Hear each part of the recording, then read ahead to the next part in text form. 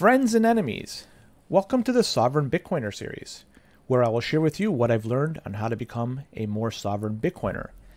And in this video, I'm going to show you how to install a node, the Bitcoin Core node. I've tried a couple of different node software packages in the past, such as Raspberry Blitz, and it's pretty good, albeit a little slow because it's running on Raspberry Pi, but it wasn't exactly what I wanted. I also tried out Start OS, and it is polished, there's no doubting that. I found it to be rather restrictive in terms of what the end user can do. And I even looked into something like Umbrel, and Umbrel is very popular, but it's probably one of the things you should stay away from.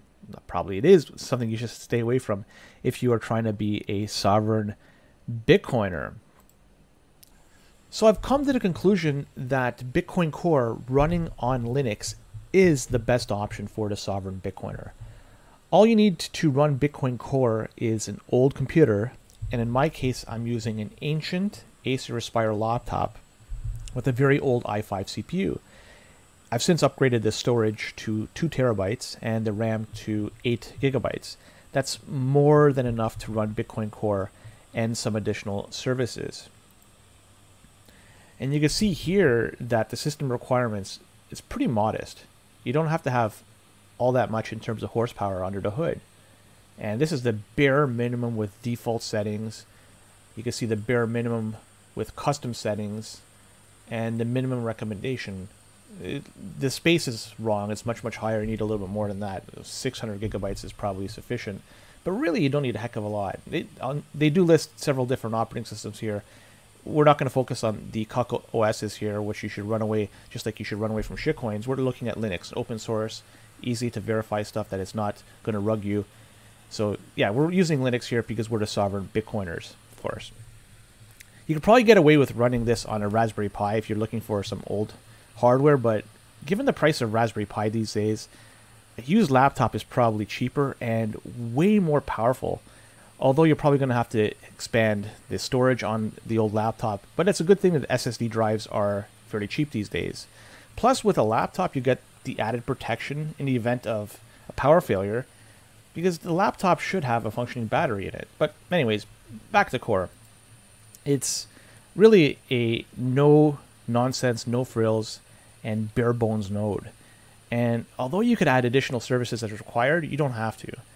And it's Bitcoin Core, it's absolutely perfect to maintain your privacy when matched with an updated version of Linux. And if you're running limited services, well, you are the sovereign Bitcoiner. In my case, I'm running Debian on my old laptop, and I'm running Kubuntu on this computer.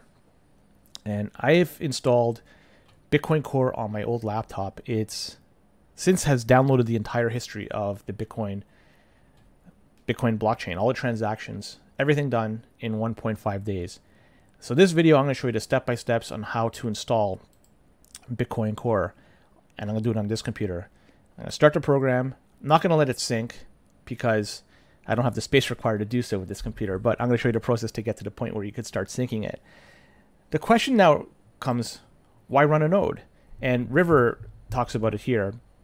And they mention there's benefits such as privacy, security, sovereignty, and supporting the network. You can check out their website. But when you run your own node, you could verify the validity of all the transactions without relying on third parties. This is huge. Privacy is massive because, again, without relying on third parties, you're not providing them with any financial activity to what you've been doing, and you're not revealing anything. So it's everything you're keeping close to the vest. And the sovereignty, well, you're running everything, you control everything. And supporting the network, you're ensuring that everything is up to snuff, and all the blocks being mined, all the blocks being added to the blockchain are in accordance to the consensus rules. So it's really advantageous for you to run a node because you could then confirm transactions that you've done. You could broadcast your own transactions without relying on somebody else. And I'll show you why using another node to broadcast your transactions can be really problematic for you if you're trying to be a sovereign Bitcoiner. But keep in mind, if you're going to be running a node, you have to run it 24/7. So where do we start from here?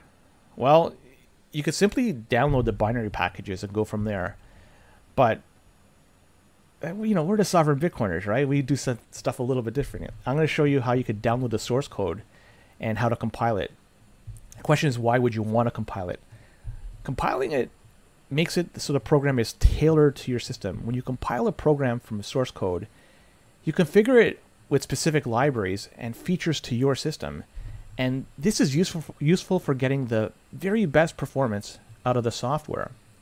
And since we're talking about your wealth, it makes sense to maximize the performance of the node and compile it specifically to your system.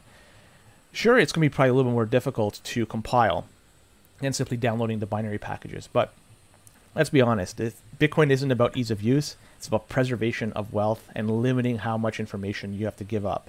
And learning a little bit, well, it won't hurt us. And in fact, it will benefit us all in the long run. But we can start taking a look at GitHub over here. And this is the code, but the code you could download. And the build instructions, well, they're right here. And I'm going to summarize this in the description in a video that's going to make it very easy for you to follow. And I guess with that, before I go any further, I'm going to provide everything in the description below on all the commands you need to type in on your Linux box to get this done. So with that, we can just dive right in and start the process.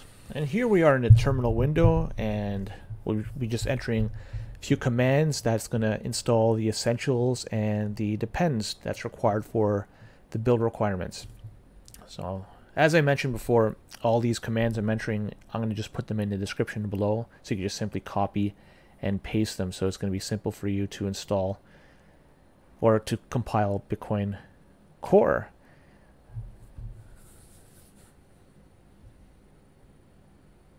Next up, we have the installation of the SQLite. This is required for the descriptor wallet.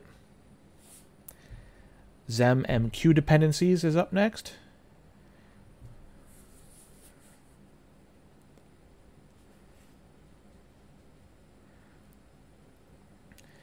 User space statically defined tracing USDT dependencies. Now it's not US dollar tether. Let's do the GUI dependencies now, because you want to have the GUI installation of this. It'd be rather nice rather than a command line. And support for Wayland protocol. And libq rencode. This is an optional. I just did this because heck, it's here, might as well do it. Now we have to install Git, because you have to download this to actually download the source code. And here we go. We're going to make the directory and enter into the directory. The directory is now called src for source.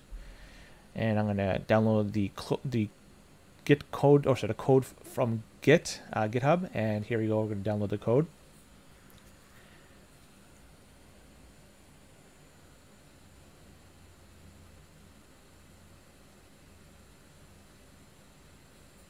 And we're going to enter into directory Bitcoin, and we're going to change the checkout to version 25. I put the wrong, it's not a capital G, small g. This is to ensure that we compile the latest stable version, or else we're going to be compiling the latest experimental version of Core.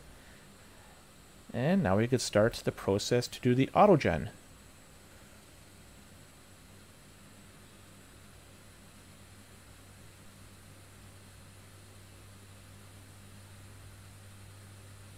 This is going to auto-generate stuff that's required for the configure, and let's do the configure now. That's going to ensure that we have, let's see if I can spell it correctly, if we could have all the dependencies required to compile the source code. And because we did the GUI stuff initially, it's going to detect it and compile this, use the source code to compile the GUI version of the Bitcoin Core. Now we can just simply make. Sit back, relax. This is going to take a while.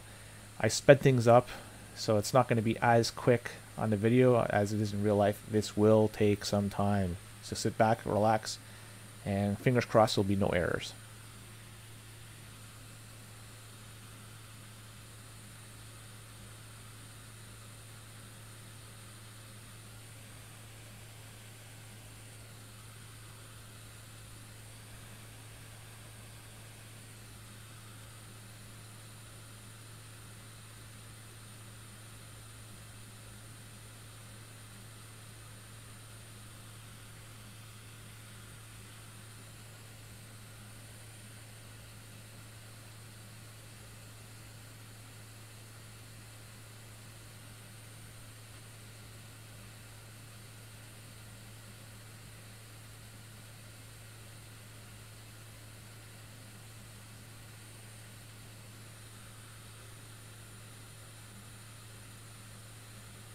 Now it's done. So it's sped up considerably through the magic of the internet. Now we do a make check to ensure that everything is properly compiled. This does take some time. Sped it up a little bit here.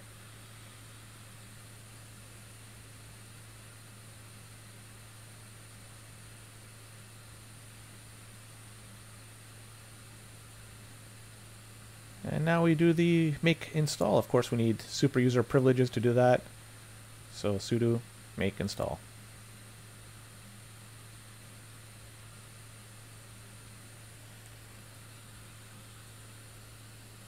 And now we could load up the core, Bitcoin-QT. This is the GUI version of it.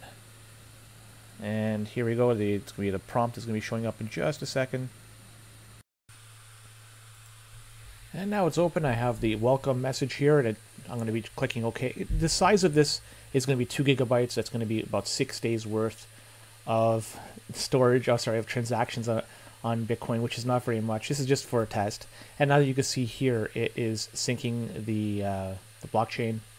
The initial block download is taking place and is starting back from January of 2009. That's the Genesis block. But I'm going to be changing this in just a second to, instead of being this prune node the way it is right now, I'm going to go to a full node. Now when I make the change to the full node, it's going to be showing that there's an issue, that I don't have enough space, but that's okay. And I'm just doing this for a test. And I can show you later on my other computer that has the full node in a different video. So I'm just going to go and close this, and I'm going to reopen it. Reopen it typing Bitcoin-QT. I'm going to go into the settings, then click on options in just a second. And then remove the prune block storage, so it's going to be a full node, and it's going to give me an error saying I don't have enough storage once I reopen it. So I close this, I have to reopen it, close it, and reopen it for it to take effect. And it's going to give me an error that I don't have enough storage to do a full node, which is okay, just for a test. And it's just, this is how it's done when it's syncing. Now it's going to take some time, a day, 2 days, 3 days, whatever it may be. It's all dependent on your computer resources. Now, of note, I just want to state that when this finally finishes, it's very important then, once you have your new node, make sure you point all your wallets, your Sparrows, your Electrum, and everything to your node, because if you don't, it's going to go to a random node, and they're going to get your information. I'm going to put a picture here of what it looks like on my node, and you can see the information. It is taking it from my node, which I linked up a Sparrow wallet to, and it knows that I did a search on those addresses. So based on that, it's picking up that information, and if one wants to do some snooping and see what IP it came from, they could make a determination based on that IP, who has what Bitcoin. So that's why it's important to run your own node and to be a sovereign Bitcoiner, to keep the information within your house and control it. So that's it for this, and I'm going to go ahead and with the next video, I'm going to try to show how we can install Tor, because this is currently running on ClearNet. So stick around for the next video as we go down the Tor rabbit hole.